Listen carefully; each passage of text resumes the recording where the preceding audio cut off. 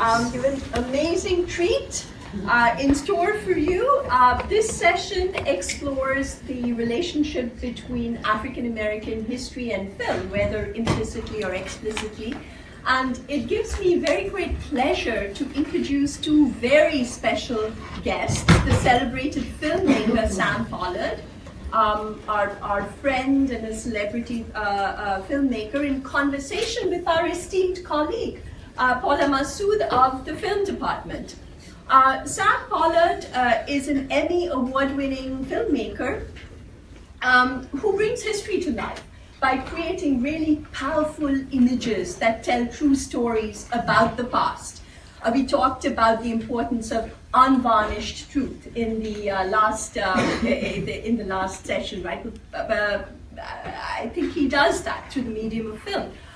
One of the films that we use quite a bit, several of us in our classes here, is Slavery by Another Name, which premiered in the at the 2012 Sundance Film Festival. And was broadcast on PBS, and it depicts the emergence of new forms of forced labor in post-Civil War America. But most recently, his acclaimed film, Two Trains Running, offered, as many reviewers suggested, a moving portrait of American race relations through the prism of music. I just want to say that Sam not only interviewed Professor Franklin, but his work embodies, many of us would argue, the activist spirit of Franklin's legacy. Franklin used history to speak truth to power, to lay bare the structures of oppression in our society. So in his hands then, history became a tool to dismantle discrimination and to build a better society. And many of us see Sam's films in that way. We see him using the medium of film to represent history in this activist way. The images that he creates explain not only the world in which we live, sometimes through prisms of the past, but galvanize activist visions of a better future. Paula Massood, who will be in conversation with Sam, is a professor of film studies at Brooklyn College. She's the author of Black City Cinema, African American Urban Experiences in Film, and the editor of the Spike Lee Anthology. Her articles on African American cinema, the city and film, and other topics have appeared in Cinema Journal, African American Review, Literature Film Review, and a number of other forums. And she's published pieces in numerous anthologies. She is also working on a visual history of Harlem. And she's taught many of us a great deal about African American history and film. So I give you Sam Pollard.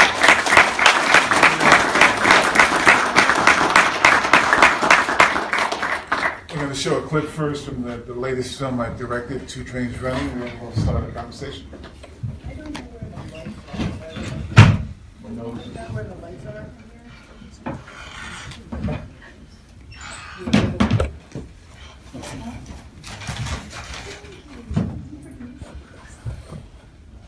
I don't know what I'm hearing. Be careful. No? They're brighter. It's getting much brighter. Yeah. Just a fun light. There. There you go. That's good. Thank you.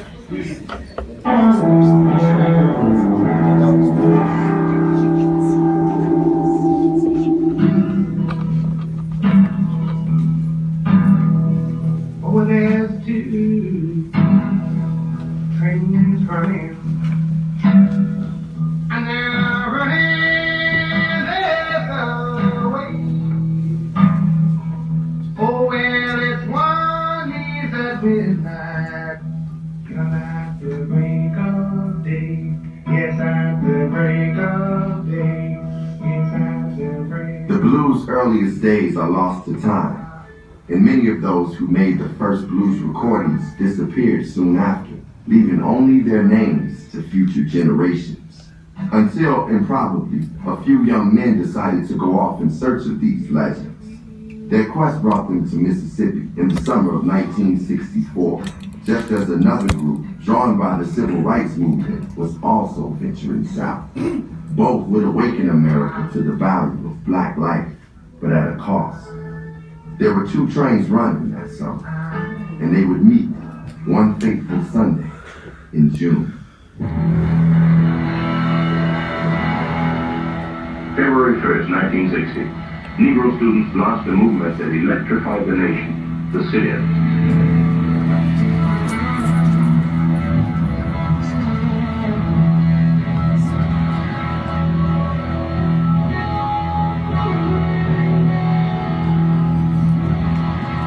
Not jazz around here anymore. It's smoking. Welcome to Hootenanny. National Guard troops were moved into Oxford, Mississippi to enforce the Supreme Court edict that a Negro must be registered at the University of Mississippi. If I say segregation now, segregation tomorrow, and segregation forever.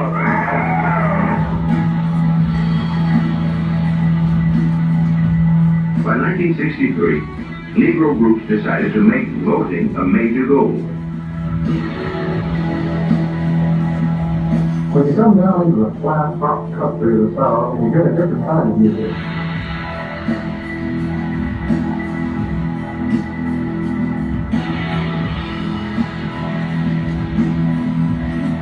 The great change is at hand. Those who do nothing are inviting change as well as violence. On June 12, 1963, a sniper's bullet killed Medgar Evers.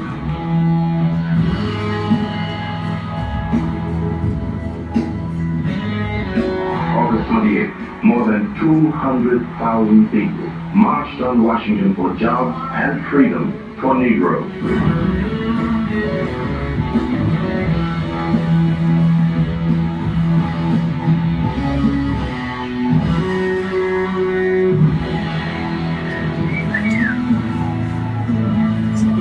On civil rights is now in its 9th day.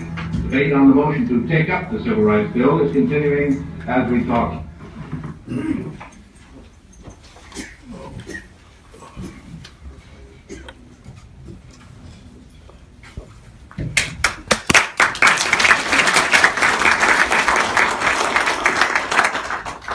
Shifting a little bit because of the yeah.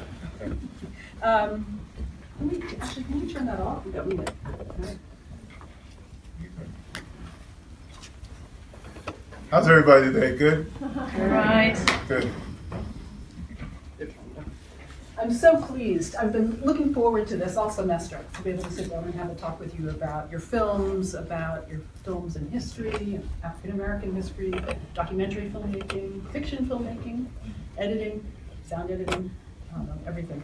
I have a list of questions just in case we ran out of things to talk about. So I'll start with an official question, and I have a feeling that we'll just sort of go through ranging for you, if that's okay with you, or I can stick to the script. However you feel. So my first question starts with a quote from Dr. Franklin. My challenge was to weave into the fabric of American history enough of the presence of blacks so that the story of the United States could be told adequately and fairly. So I was hoping that you could reflect on Dr. Franklin's words with regard to your own filmmaking and your own filmmaking career. Do you see it as either a challenge or a responsibility to weave African American stories into your work in film? I'm gonna sort of start back. When I first got into the business back in the early '70s, I was an assistant editor on a feature film titled Ganja and Hess. It was directed by a gentleman named Bill Gunn, edited by a gentleman named Victor Konevsky. And as a young man of 22, my mantra was, after that film, I didn't want to work on any black films. I wanted to be part of the American melting pot. You know, I didn't want to be a black editor. I didn't want to be an African American editor. I just wanted to be an editor because I wanted to be an editor. Fortunately, when I was 30, I was introduced to a gentleman named St. Clair Bourne, a wonderful African American documentary filmmaker, who we were working on a documentary called Going to Chicago, about the blues in Chicago. And working with Saint for that 1 year, that first year, Saint made me understand that as an African American, I had a responsibility that any film I touch should be about our experience. And that was a responsibility that I had to take charge of. So from that point on, every film that I became involved with, either as an editor, later on as a filmmaker with Eyes on the Prize, my first producing job, my mantra has been, that's my responsibility, to express, to articulate, to document the African American experience. Because to me, it's the American experience. And I understand that, I understood that from that point on, from the age of 30 on, I didn't look back. So I completely agree that what Dr. Franklin said. This is just a question. I don't know how many people have heard of Ganja and Hess, but it's an amazing film that had a very troubled production, schedule, distribution, exhibition, and it's recently come to light again. And so was some of your response to that just because of the troubled nature of that film, or just because you wanted to shift into? No, it wasn't that. It was growing up in America. It was growing up in this country. It was growing up watching television and seeing, you know, Robert Culp, or seeing Bonanza, or seeing Cary Grant. It was all these white images that I saw constantly, that got into my head. So, you know, I wasn't, you know, even though I knew about Malcolm and Medgar, you know, and James Baldwin, it was that white fabric of America that I had brought into my DNA. It wasn't that film, it was just being in America, you know. So when you have a long history and career in television as well, right? That goes back almost to the very beginning? 72. So do you find that television gave you the freedom to explore some of the topics that you wanted to explore without having potentially some of the financial liabilities of? No, as a documentary filmmaker, anybody who's a documentary filmmaker knows that it's always a struggle to make your films, to get your films funded, to get your films seen. It's more of a struggle when you try to do films about people of color, you know, so it's always been a challenge. Television has been the avenue where most of my work has been seen, but you know, it's always been a struggle. I was very fortunate. I was in the film and television workshop that was started by public television in 1968. You know, WNET, public television station, after Dr. King's assassination, they started a workshop to get more people of color behind the camera, in the editing room, producing, doing sound. I was in their 4th class. So I was mentored by lots of African-American filmmakers, editors, directors, sound mixers, all of that. So to me, television has been this avenue for me to have my work seen, but it's always been a struggle to get it funded, to get it done, always. Do you think that, you know, cable channels like HBO have opened that up a bit as well, or do you, I mean, how do you, I mean, compared to sort of the PBS and public broadcasting? Well, you know, it's wonderful that we have an HBO and we have a Showtime, we have an A&E, you know, you have Netflix. But the thing to remember, always to remember, that, you know, it's always who's in the upper echelons, who opens those doors.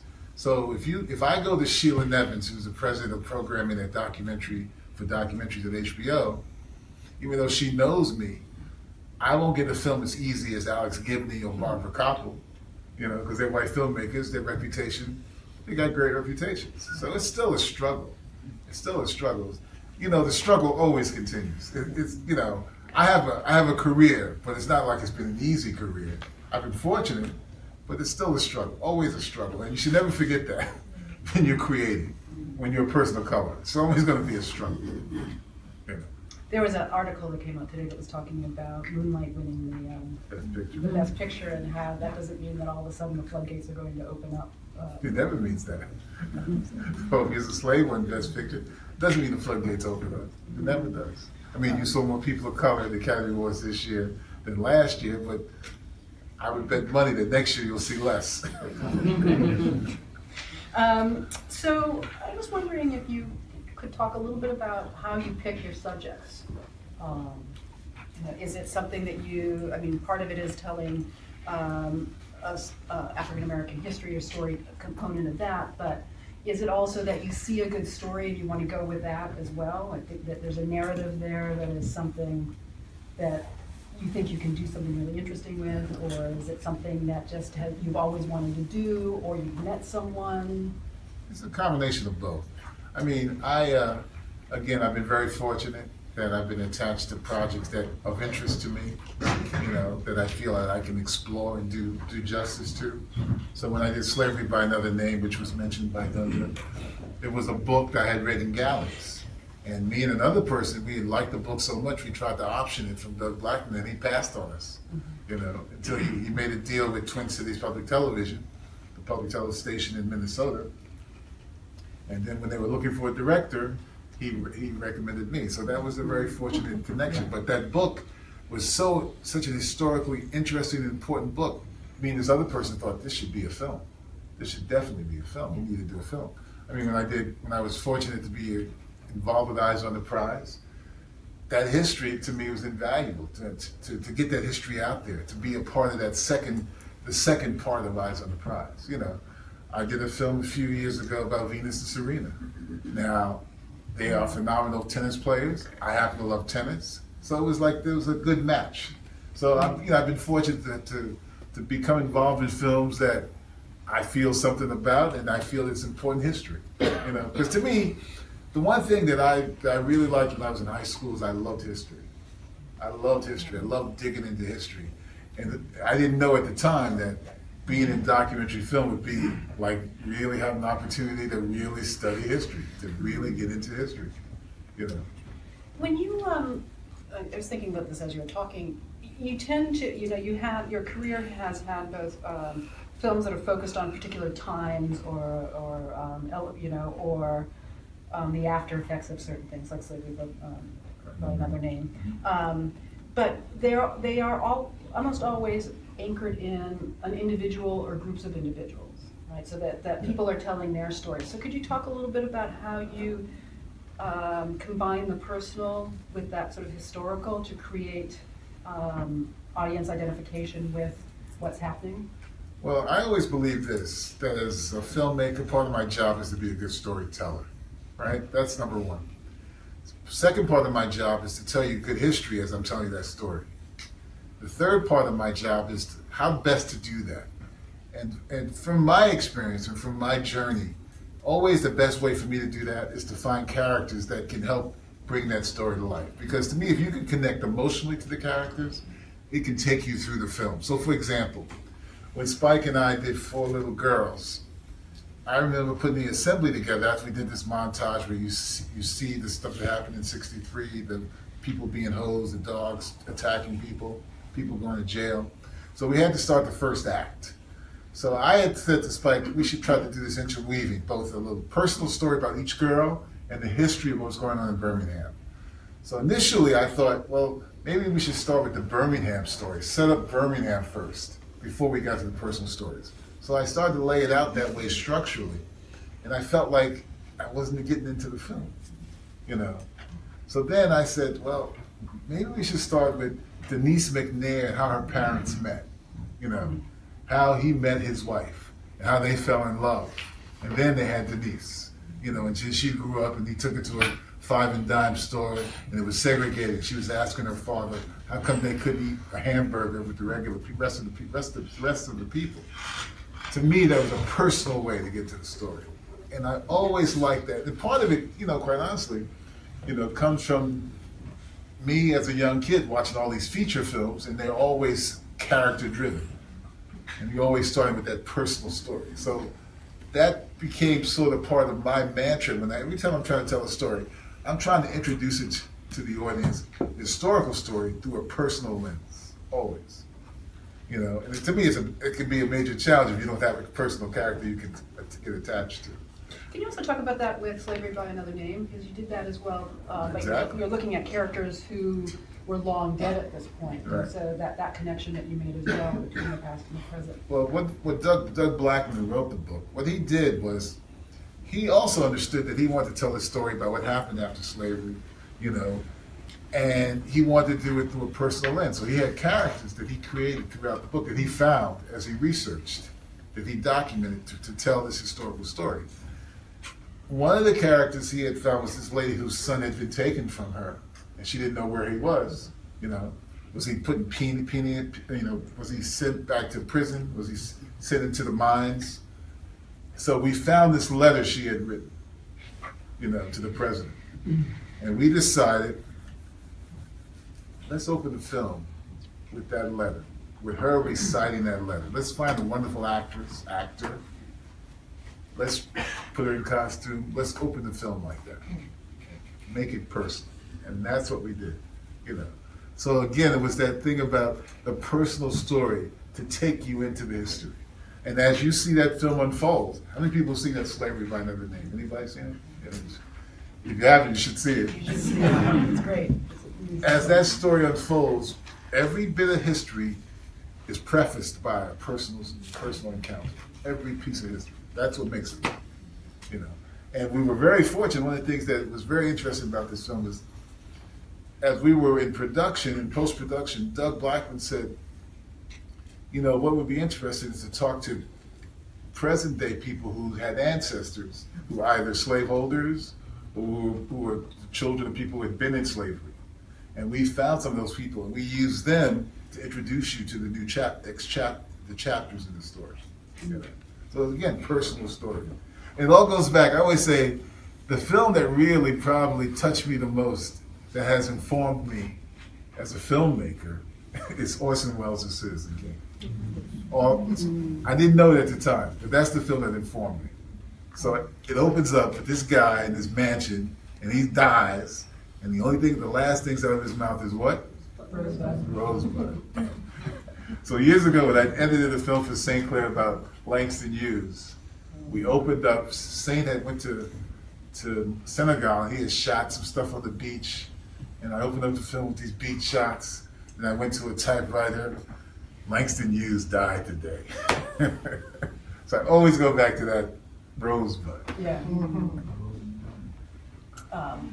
Let's see, what else do I have? Can you talk, I want to actually, there's a couple things, I have all sorts of things. Do you want to talk a little bit about your work on fiction film as well? That's all as an editor, right? All as an editor, yeah. Well, you know, when I started in the business of Ganja and Hess, besides making that declarative statement, I don't want to work on black films, the other statement I made is I wanted to be a big-time feature film editor. I didn't want to work on documentaries. I didn't even know what documentaries were. I wanted to cut feature films, dramatic films. So, you know, fortunately, the editor who I worked with after Ganja and Hess was also a documentary editor. And he introduced me to the world of documentary and how important a documentary editor was in shaping the story and telling the story and sort of being the director in the editing room. And I thought my feature film thing was way past me, but then I got a chance to work on a horrible, horrible, horrible zombie movie. I worked like a dog on. I mean, I worked 7 days a week, 12 hours a day. It has to be the worst film ever made. Terrible script, terrible actors, awful. But I got a feature, right? Then I went to California and I worked on another feature, terrible, terrible, terrible feature about boxing with a gentleman named Leon Isaac Kennedy who had done a film called Penitentiary. And it was directed by a buddy of mine who had been an editor who I had worked for, George Bowers. Oh, okay. And that was terrible too. So I thought, this feature career maybe not work. But fortunately, I met Spike. And the thing that I like about working on fiction films, quite honestly, was it gave me an opportunity as an editor to test my creative chops, you know, in terms of evaluating performances by actors, understanding how to build scenes with actors, how to build action sequences, how to build love sequences. And then in some cases with Spike in particular, he would do scenes where he'd have the actors improv, which then enabled me to use my documentary skills to be able to know how to select the good pieces to put it together. So it was just a good opportunity for me to sort of expand my palette. Because to me as a creative person, it's always been about expanding my palette, not just being locked into doing editing documentaries or editing features. You know, I want to do docs, I want to do features, I want to produce, I want to direct, I want to do everything. I want to be creative. To me, that's the one thing that I think that I've been very lucky having the opportunity since I was 22 to create. I didn't understand that word at all before 22. And from 22 on, that's become a very important word to me, create. So do you think, I mean, as you're thinking about that, because I hear what you're saying in terms of the creative element of it, and also when you're talking about fiction and nonfiction, about that story element too. So do you see that those sort of set of skills working both ways? You know, that you're basically calling on the same set of skills, but sort of telling slightly different stories. Yeah, to me, I'm a storyteller. So I'm a storyteller if it's fiction or if it's nonfiction. Part of my job is to create a story. The fortunate thing with a fiction film is that you have a script, you have actors, and if the story's decent, the template's there. The documentary, you have to sometimes figure out the story or reconfigure the story because the original story idea doesn't work.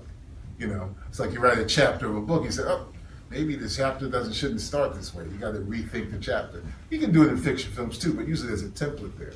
So to me, the challenge is to figure out always how to tell a good story. Always. If you got good actors and a good script and a fiction film, it's easier to tell a story. If you don't have good material in a documentary, it's harder, but I love that challenge probably even more. How often are you drawn to, like with Slavery by Another Name, of including moments of either reenactment or fictional, sort of fictional? You know, it depends on the material. It depends on if I think the material calls for it. I think with Slavery by Another Name, you know, Doug had created and had found these characters, and we wanted to bring them to life, you know, and it was, to me, there was no other way to do it but through reenactments. Finding actors, building sets, costuming the actors to do it.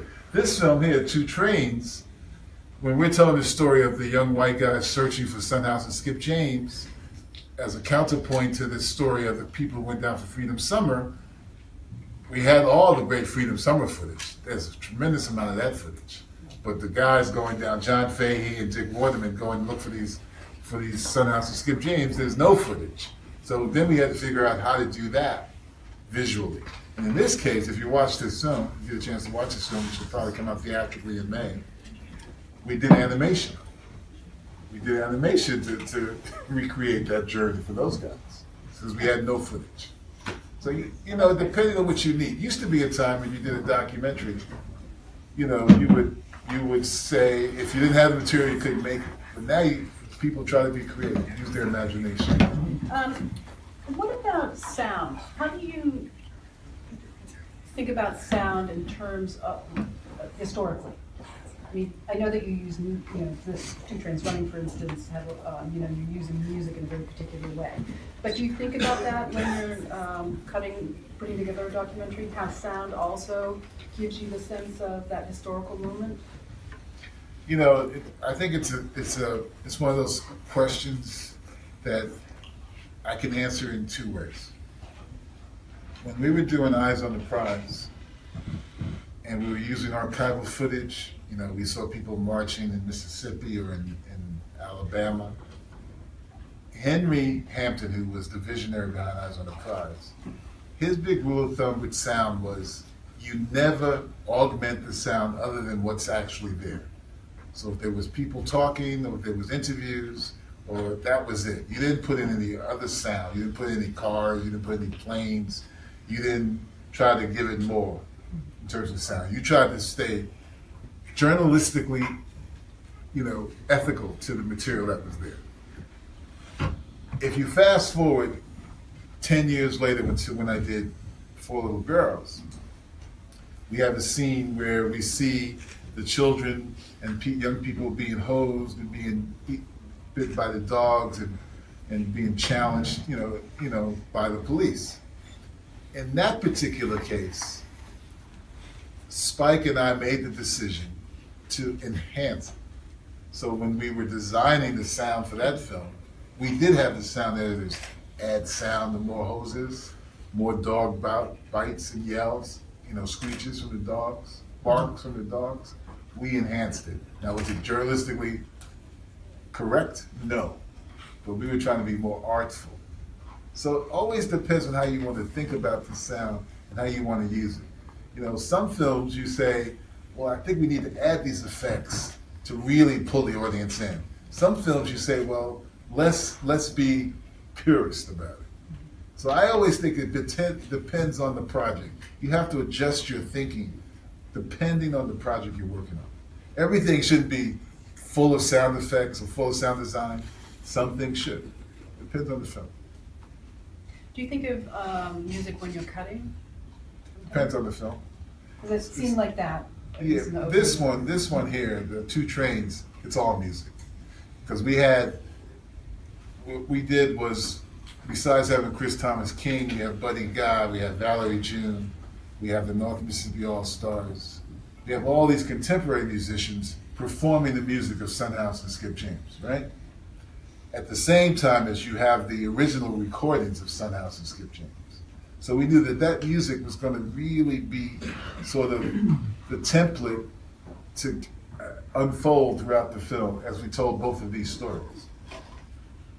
In Mo Better Blues, Spike's film, like first film I cut for Spike, he shot live recording, playback recordings of the musicians playing their songs, or mimicking, the actors mimicking the musicians' songs. So we used that. In some cases, there were certain scenes where Spike said, well, I want to use All Blues, Miles Davis. I want to use Goodbye Pork Pie Hat, Charles Mingus. I want to use Love Supreme, John Coltrane. So we knew those pieces of music we were going to use. So I would use those as I was cutting. Sometimes when we had, like the Bamboozle that I did for Spike, we didn't put music in until after we cut it. Then we had Terrence Blanchard, the composer, come in, look at the cut, and then think about the music he was going to compose. So again, to me as a creative person, never get stuck doing things one way. It always changes, always changes. I have lots of questions, but I will open it up for a second. Yeah. But I have one question before that, which is, up until recently, I'd say until this past Sunday when Moonlight won, it seems as though a lot of the films that we're getting that have African American stories, right? African American director possibly, but some sort of story that mostly African American cast, tended to be films that were set in a historical moment rather than a contemporary moment. Moonlight was. That's what I say, except for Moonlight. But if you think of 12 Years a Slave or Hidden Figures, or Fences is a sort of weird one with that. But even going back, which one? Selma, so on. So, is it that? And this is a big question. I don't even know if there's an answer to it. Again, because now Moonlight has changed this, but that for the Academy or for bigger budget, not big budget, because a lot of these aren't big budget films, but that there's something about African American history, African American stories in the past that seems to get more funding than more contemporary films. Is that a clear question? I don't know. I'm not sure. I mean, I think that all of these films probably have particular kind of engines that made them happen. So let's say, for example, Don Cheadle doing Miles Ahead. Don Cheadle's a movie star. Don Cheadle had to really work hard to get that film fundraised and get it done. So he was able to get it out there. Is it a period piece? Sure, but Miles is still sort of contemporary to a lot of us. Fences is based on a phenomenal play by August. Denzel had done the play. Scott Rudin said, read this play. He decided to do the play. Then he said, okay, let's do the film. I'm not sure. I mean, it's hard to understand how Hollywood works. Quite honestly, it really is hard. I mean, I'm not sure they're bankrolling films because there's a historical thing there that they say they can handle. I think that it depends on who you talk to. That's a hard question to me. Yeah, it is. Because I was thinking of it in terms of that the idea around Barack Obama, for instance, that we're in a post-racial moment. Well, that's not true. That wasn't true even when he was president. Right. That history stopped back when the civil rights. I'll just say this: when it comes to documentaries, people who will fund documentaries about the African American experience are always, it's always easier for them to hold on to it when it's historical, when it's 20 years behind, you know, in the past. So let's think of it now. When did hip hop start? In the 70s, right? Late 60s, early 70s. Now, people will be thinking, I could do, Netflix has a whole documentary series about hip hop evolution, right? Because it was 20-something years ago, over 30 years ago now. So it's history. It's viable. You know, you can digest it easier now. You know, and that's sort of how documentaries work. You need something to move along historically. It's like when Stanley did his Black Panthers film, people have been trying to do that film for years. But now, the Panther story is over 30 years old. Now you can do it, you know. So the documentary, sometimes it takes a long period of time for people to say, oh, we should do it. Except for communism. Nobody does it. No. And I do want to give you a shout out for Style Wars. Style Wars. You cut, what, 82? I was a co-editor, 1982. It's a great film. Okay, so we'll open it up. So, just picking up what you just said, what about the 13th? Ava DuVernay's film? Yeah.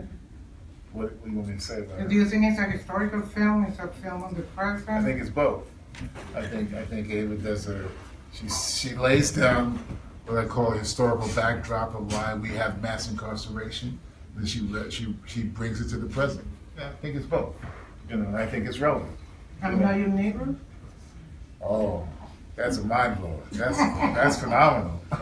I mean, I think anyone who hasn't seen that film, that should be mandatory in every film, in every school, in the English department, the history department. It should be mandatory. Because to listen to James Baldwin speak truth to power back in the 60s and to know how relevant it is today, it's phenomenal. It's in the theaters now. And they didn't get the Oscar. Some of them Didn't get the Oscar. No. I'd say that I would like showing, if I were doing this in a class, showing Slavery by Another Name and then the 13th, because I think Slavery by Another Name actually lays the groundwork for that. You're going to deeper work. Yep. Yes, John. It's two questions. I was thinking about a mixing of genres and a film like Get Out, which I have to admit I haven't seen yet. I've been reading lots about it, but what I understand, it mixes horror genre with humor and social commentary, and I wonder if you see a kind of opening there for African American filmmakers and actors to mix genres in ways that haven't been done before, right? It's actually not as strictly historical. No, but it made $30 million, so it is an opening. If it makes $30 million the first weekend, the door opens. It opens. I haven't seen it yet either. I'm planning to see it this weekend. Yeah. And I think if Jordan Peele, if he can make that film a blockbuster, make it make money, then it will open some opportunities to bend the genres in a way that he has done. Yeah. Yeah. If I could just add to that, on top of everything that you've just said, do you have any specific advice for young filmmakers, students in the audience, who are either thinking about making films, making documentaries, or want to find a way to combine an interest with history, with creative ways? I say two things. I say be dedicated and understand you have to learn your craft. You know, and you have to understand you have to persevere, you know, because making films, and particularly documentary films, is not about making money. It's about dedication and a passion for the history and believing the importance of the history and that it should be out there. And then also for you as the person who wants to get that history out there, to figure out to do it in very creative and unique ways, like what Raoul Peck did with I'm Not Your Negro. We talk about the funding of these sorts of things because I think working with a young documentary filmmaker and trying to help her raise money for it, it just is a never-ending slog. And you've skirted around that a little bit. You didn't ask me directly. Yeah, I want a sort of direct conversation about those of us who believe in films about Black people, about the Black experience, whether it's fiction or whether it's historical fiction or whether it is documentary, how can we help move forward the support, the financial support for this endeavor, these endeavors? I'll say, question, but no, I articulate it this way to you. I'm 66 years old. I still make documentaries, and it still takes a lot of time to raise the funds. So, for example, I'm co-directing a documentary with a young man now about this organization, Acorn. Remember Acorn? Right. Very important story. It's taken us 3.5 years to get the funds raised and to finally get that film almost finished. We're going to be in the Tribeca Film Festival this year, right? But 3.5 years. He's not making much money. I just gave my salary to the production, you know, because we felt the story is important. And we applied to all the different funding sources, you know, ITVS, the Ford Foundation, you know, Sundance Documentary Fund, the Père Lorentz Fund, the International Documentary Association. And we were able to cobble pieces of money together. That's what you do, right? Here's the other side of the spectrum. There's two young men up in upstate New York who did a documentary a few years ago called The Throwaways about life for the Black community and the community of color in Albany. Those guys made that film by hook or by crook, you know, dimes, cents, pennies. Then they had this idea they wanted to do a documentary about a community in Florida that it's all Black community primarily, and it has a unique situation where a lot of those young men, Black men who came out of the community, become major football players. They play in the NFL. They become, this town grows these football players, but the town struggles with crime and poverty and all that other stuff. Now those guys, they started a GoFund. I think they raised $7,000. 7,000. Not much. You know, they wanted to go down to shoot. I said, guys, how much is it going to cost you to go down and shoot? They said, well, we need $1,500. I gave them $1,500. You know, I gave them $1,500 3 times. You know, just so those guys could go out and shoot. Now they were able to shoot the footage, small crew. Now they need money for post-production. Now we were talking on the phone when I was coming here, and I was telling him what he needs to do. He maybe should start building the rough assembly, you know, because it may take him another 1.5 years to get funds to raise get that film done. I'm saying all this to say to you that it's never easy getting these films funded. Even somebody like Spike, when he did, what's the one he did about his Guardian Hess remake? Sweet Blood of Jesus. Sweet Blood of Jesus. He was able to raise $1 million because he was Spike on Kickstarter. It's never easy to raise funds for these films about people of color in history. It's never easy. I've been doing it for 40 years. It's never easy. But do I get frustrated? Do I get depressed? Sure, but I don't know any other way. I just keep going. But Mr. Pollard, I Yes. think, you correct me if I'm wrong.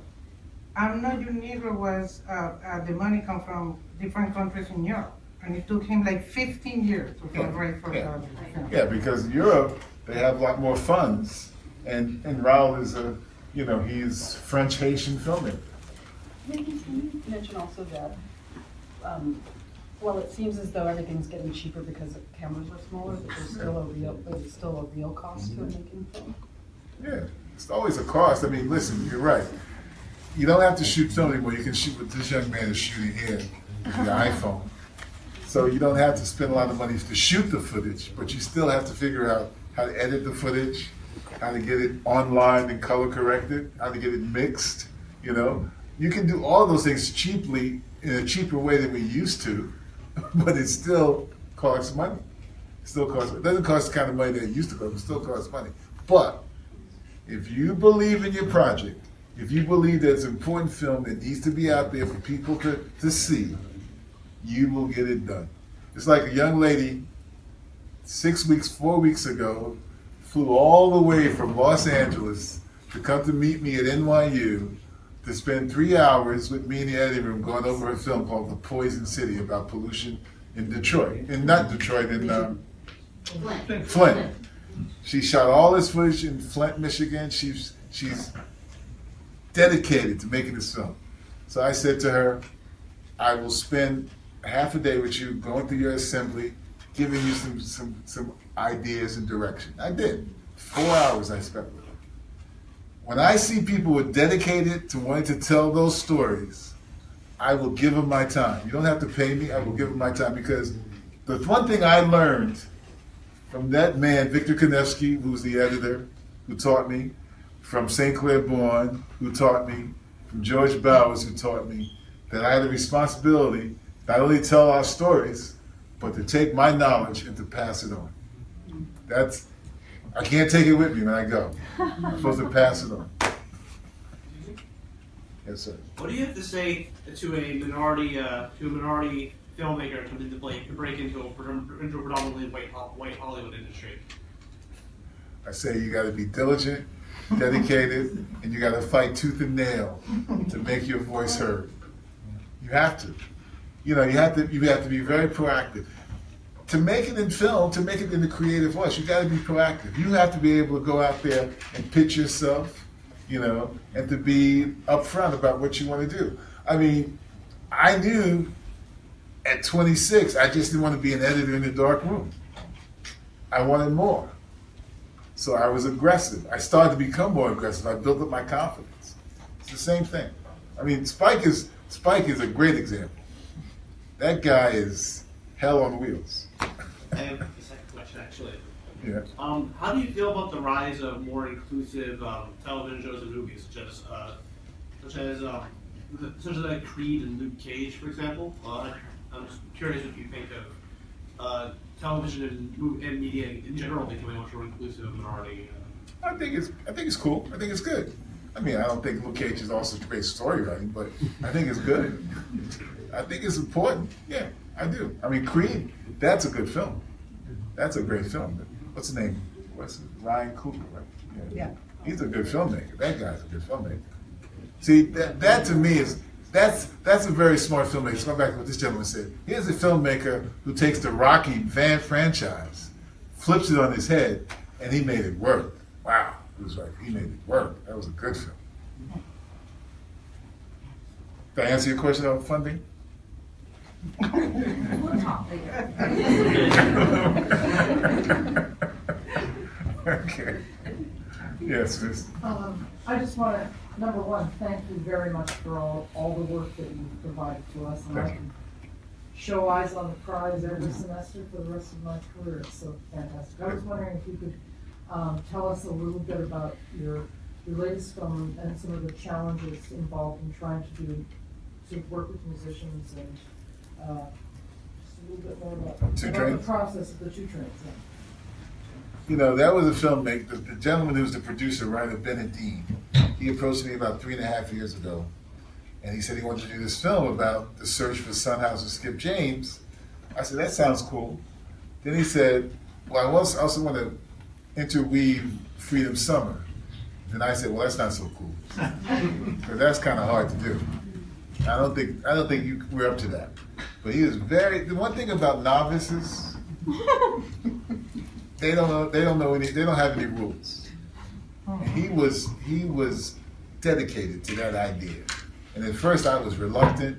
Second time I was reluctant. Third time I was reluctant. By the 4th, 5th time I said, okay, maybe I can figure it out.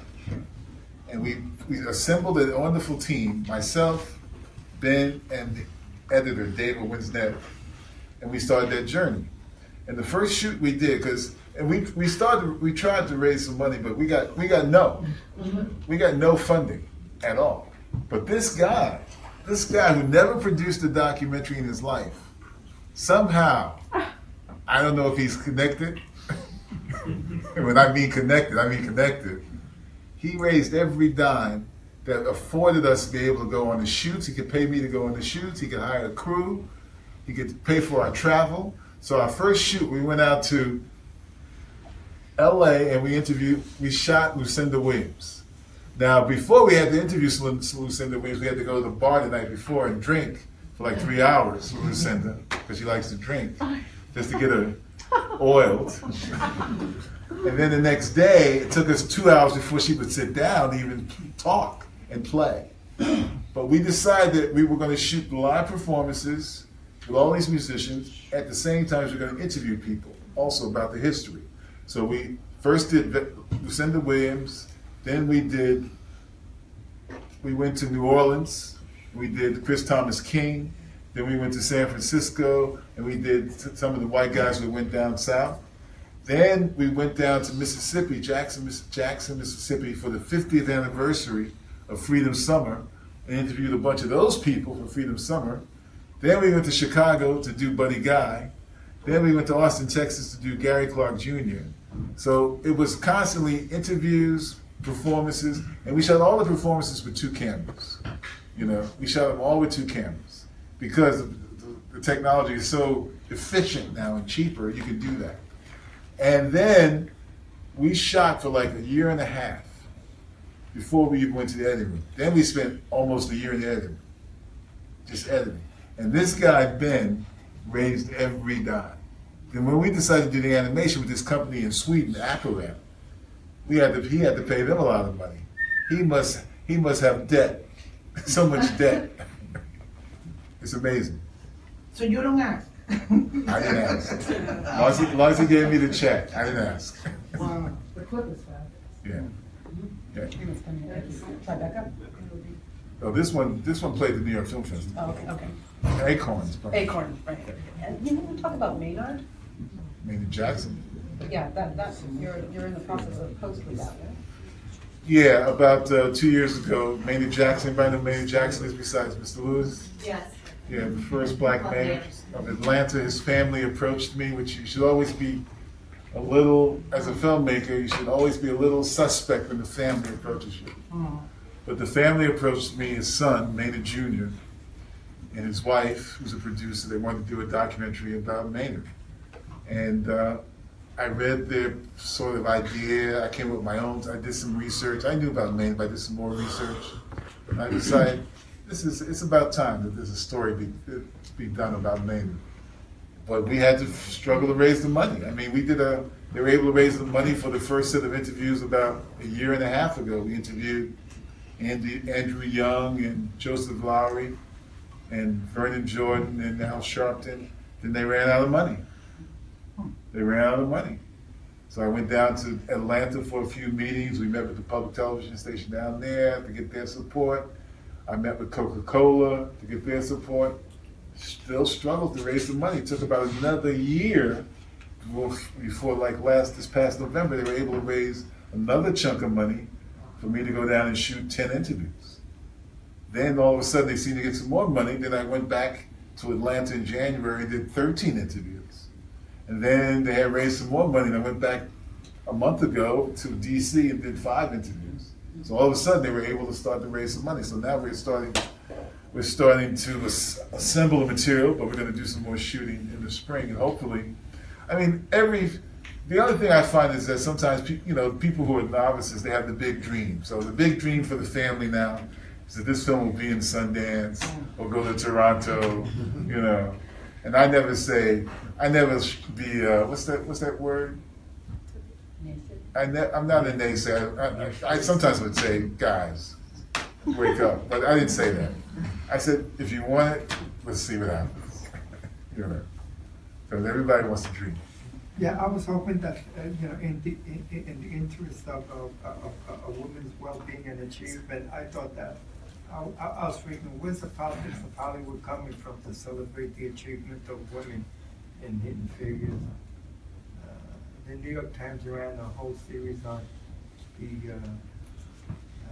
the raising of black and brown masculine white Hidden Figures get such nominations or acknowledgments. Where's that politics come from? Well, I think it's the politics of the culture of the country we live in. Yeah. It's a country that, I mean, think of it. They ran the platform of dissing women. But think of it this way. I mean, and other people. I've been around 66 years. I didn't know this story. I didn't know this story. This is a fantastic story. It's a great story. It's again speaking to what the country, what the culture puts out there for us to see. Or show how the lives of people have to be so empty and inane and with the vein, of dissing other people, immigrants and religions. Yeah. See with their frustration. You see who get themselves together. You see who our president is, right? Yeah. That would be interesting to do a piece on that. His uncle John Trump, he was a physics teacher for decades over at MIT. He was, and opening the doors for other people and women. His uncle was? His uncle, yes. Yeah, I met him at a science conference back in '78 in New York Academy of Sciences.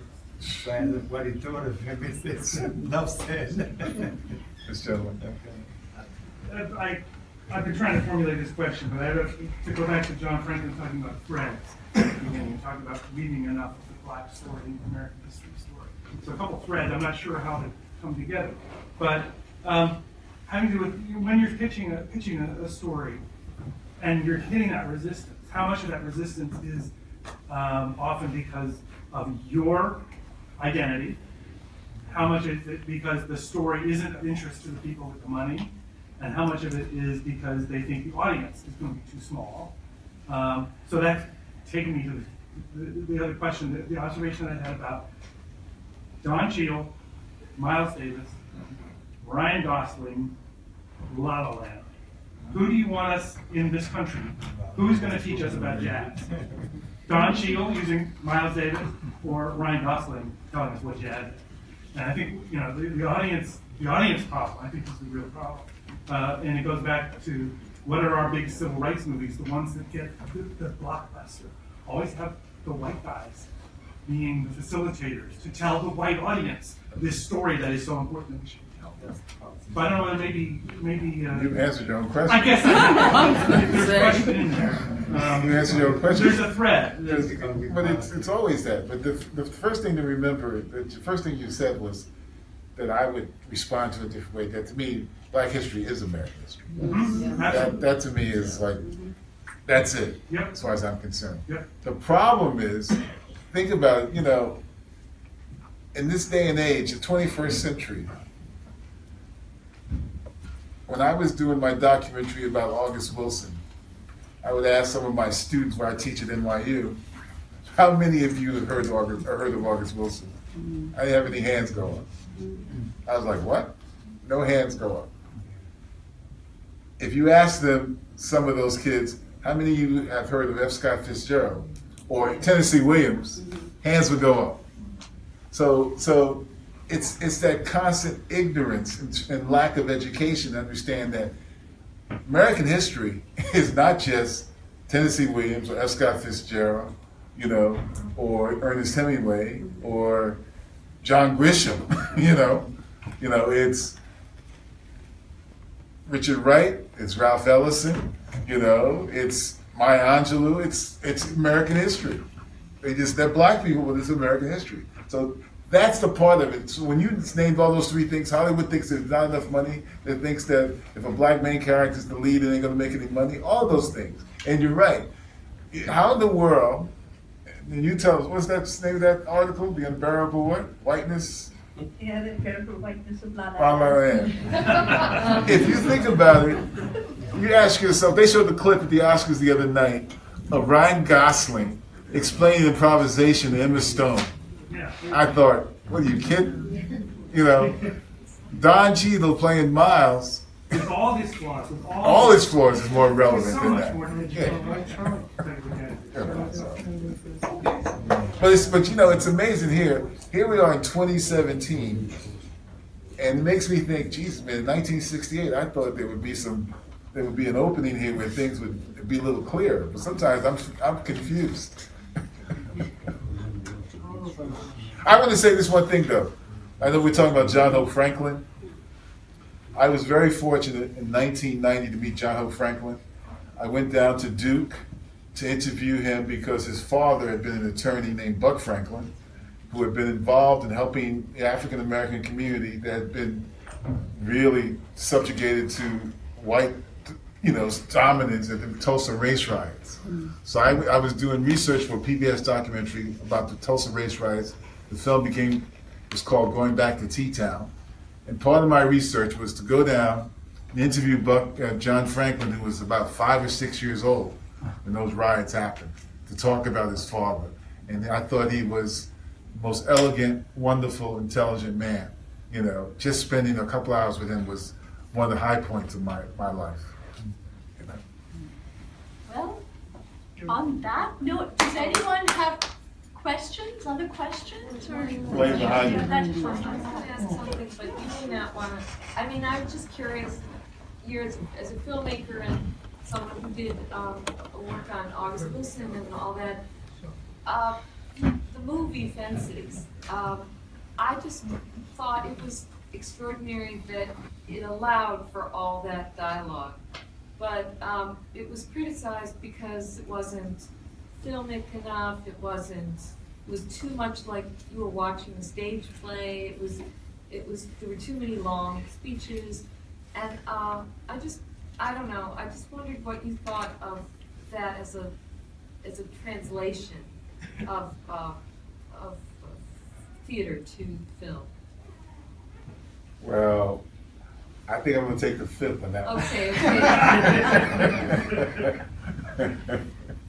I'm going to take the fifth on that one. Not this public audience today. I won't say anything. There's one more. There's a hand up there. There's one more. Yes, sir.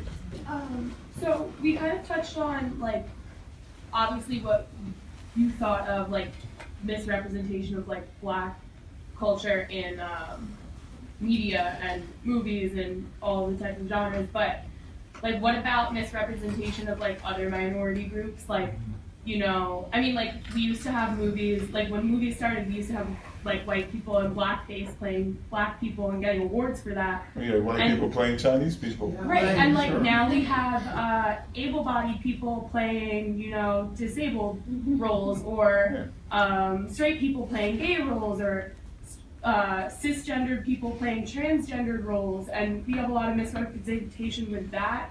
Like that movie that just came out about the guy who plays a transgender. What movie is this? Something Redford or something, whatever. But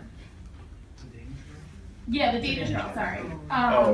Eddie Redmayne. Like, yeah, we have a lot of, like, misrepresentation of other minorities, and I was just wondering, like, do you feel the need to ever, like, go into topic about that?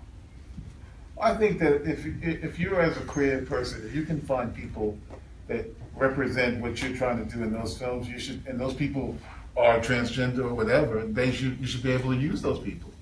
I mean, I just think that sometimes we get narrowly focused on who we think we can cast for a movie. So you got to open up your mind. I mean, some filmmakers can, some creative people can, some can't. I mean, you got to challenge that assumption all the time. You always have to challenge that assumption. You know? So I agree with you. You know? I want to, yes.